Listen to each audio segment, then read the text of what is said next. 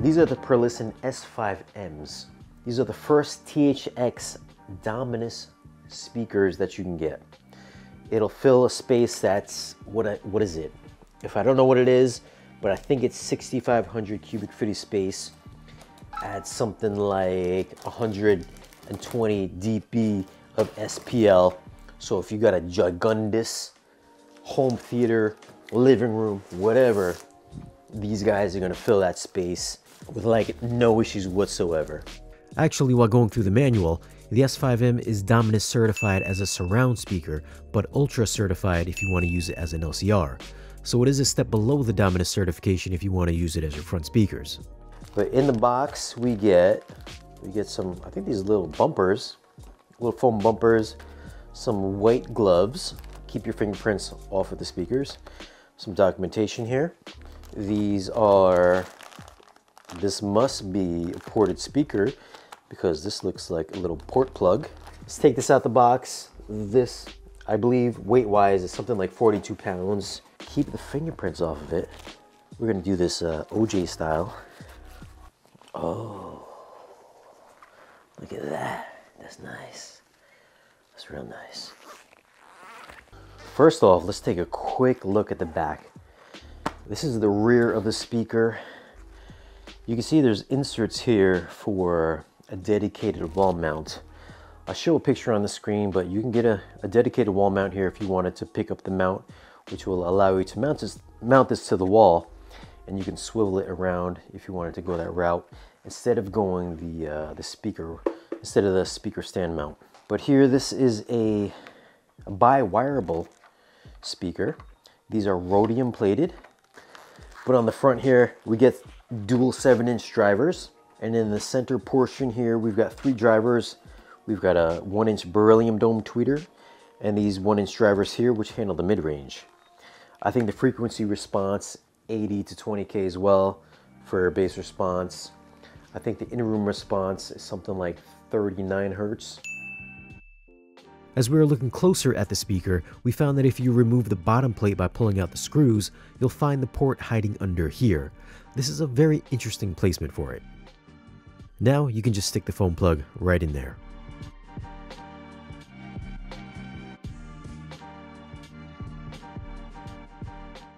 Size-wise, this is 23.5 inches tall by 9.5 inches wide by 15.5 inches deep. But this is it. This might be legit endgame status home theater speakers. We're gonna hook this up on the 2-channel system. We're gonna give you some thoughts and impressions there. Welcome back to another 2-channel review over here on Spare Change, starring Bill. What's up?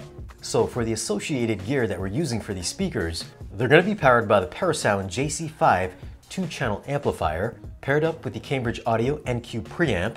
We'll be using a Node 2i streamer with Roon, and the cables are Audioquest William Tell by-wire cables. First off, these speakers are THX Dominus certified. You might not think THX associated with audiophile-esque speakers. Well, I think you might be mistaken on this one. Yeah, you would definitely be wrong on that assumption. These are quite nice audiophile speakers. Now, I do think these are aimed towards home theater because you can get a matching center channel, matching surround speakers, matching subwoofer, but for this video, we're only going to be using this for 2-channel. Bill, give me your thoughts on the audio quality. These things were phenomenal. They're basically, what do you call them, monitors, right? So they're like a mini tower. We compared them to the Bowers & Wilkins D4 805s, just to have, a frame of reference. They're not exactly the same speaker or the same price point. We're talking about, Bowers or the bookshelf 805s versus these monitors. Sound quality was fantastic. You can, as far as, if these were going to be really good audiophile type speakers, you're putting them up against a really, really nice audiophile speaker in the Bowers. So I think they did very well. I actually preferred those for a lot of the stuff we listened to. They had a, let's say, very true sound. Their presence was amazing, especially when we did a live Cowboy Junkies, live Trinity sessions with Sweet Jane, and those speakers killed it. Yeah, so for the music listening, we did use Qobuz along with Roon and Tidal. And yeah, just as Bill was saying, these are a very, I guess, true sounding speaker. They're also what I would say is very neutral sounding speakers. So very They don't kind of edge in one way or the other. I don't feel there's a bump in the bass or a bump in the treble department, just very kind of flat sounding. Yeah, it's a nice size cabinet. You're talking about two, what are those, 6-inch, 6.5-inch? Two 6.5-inch woofers, yeah. Woofers, two mid-range drivers and a centrally located beryllium tweeter. But I think those beryllium tweeters do a really nice job. The highs sound excellent without being brash. Which brings us to the Focal Kenta number 3s. Now, in comparison to those, I mean, those things were just piercing in comparison. Yeah, anything real high, especially that Sympathy for the Devil, it just made your ears bleed. I would say these are more in line with the Focal Sopers rather than Kenta 3s.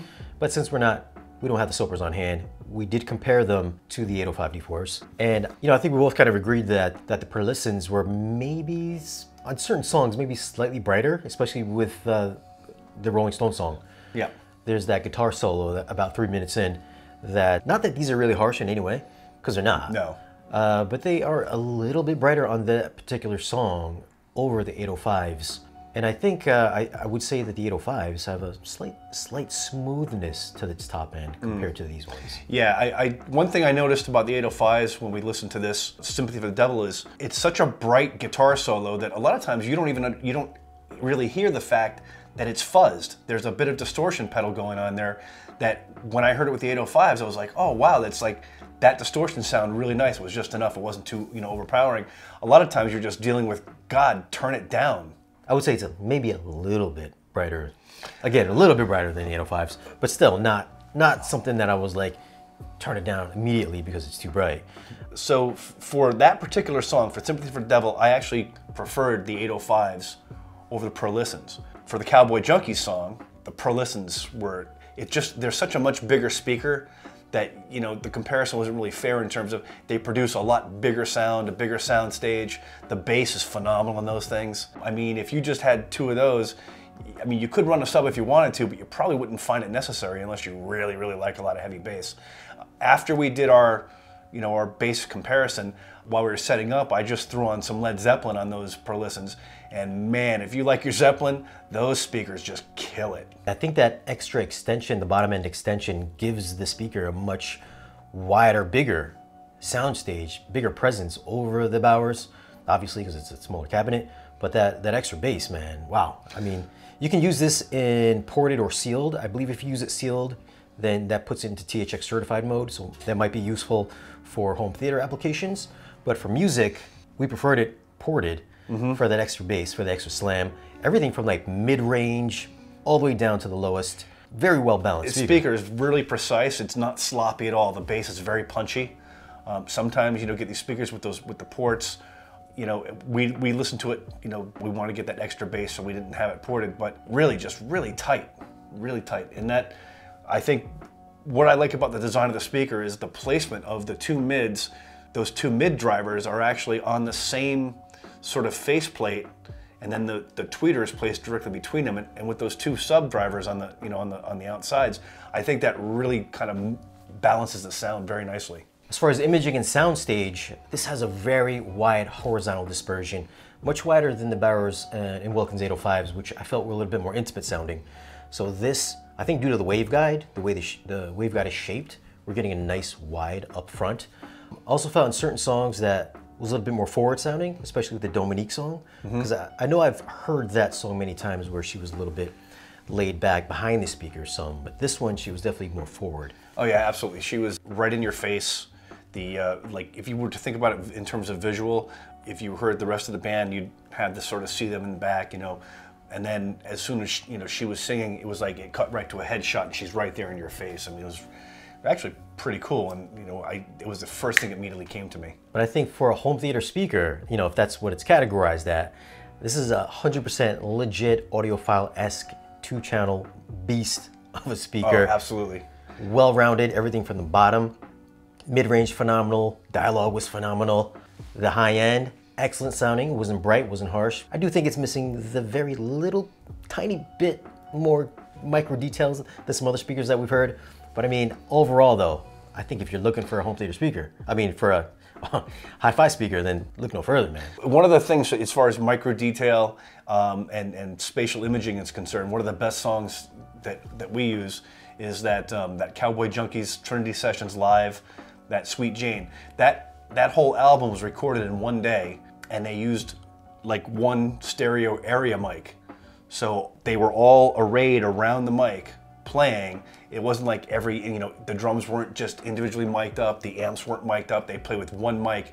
If you want to really see how things sound, like where things are located, that's a great song to do it, and see how well your speakers and your processor represent that. All right, so this is the 2-channel review.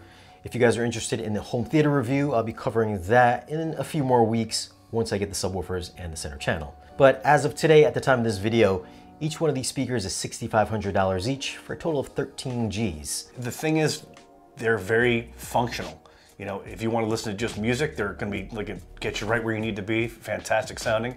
But then again, if you want to use them for your home theater, you can, they're much more functional. You don't have to have a whole set of different speakers for this versus that, which is most systems, most people who like high-end audio don't want to use the same speakers they're using for their home theater because, let's be honest, they don't usually sound as good. This is a jack of all trades type of speaker. And it's a damn good speaker. Amazing speaker. Yeah. 2 thumbs up. Deuce. Certified. Buy it. There you go. If you have the funds. If you have the funds. But anyways, guys, that's our thoughts on the Perlisten S5M speakers. Have you guys heard them, and what'd you think about the sound quality? Leave a comment down below and let us know.